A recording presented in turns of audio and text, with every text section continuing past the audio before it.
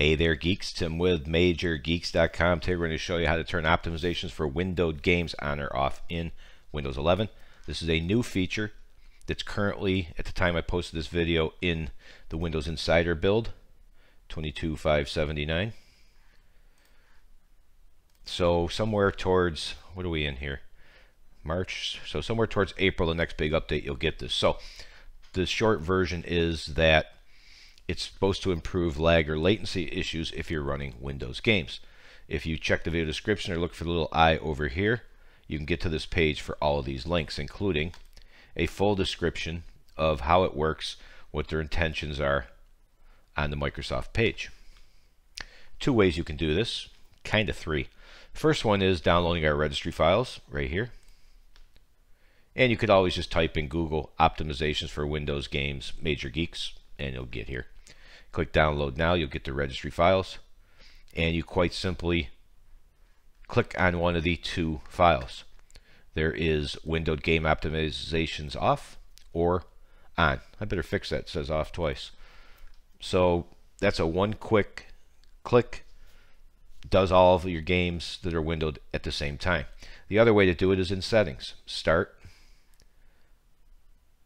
settings, and you should be in the System tab here. Scroll down here to Display. And from Display, we go to Graphics. And finally, change default graphics settings. Once again, if you don't see this, you don't have the update. Again, wait for that new big feature update. I'm thinking April. And here it is right here, on or off. More information, which is also in the link I showed you here.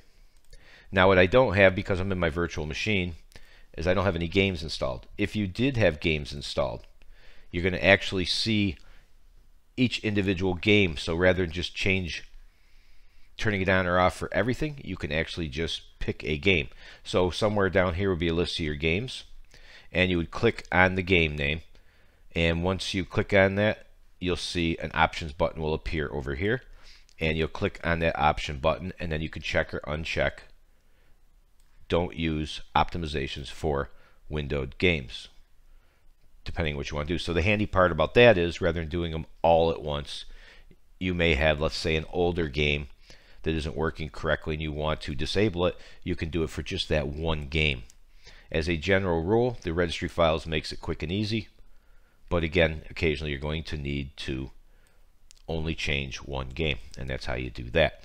So there you have it. So if you have the Insider build, you can see it now. The rest of us, this will be showing up pretty soon.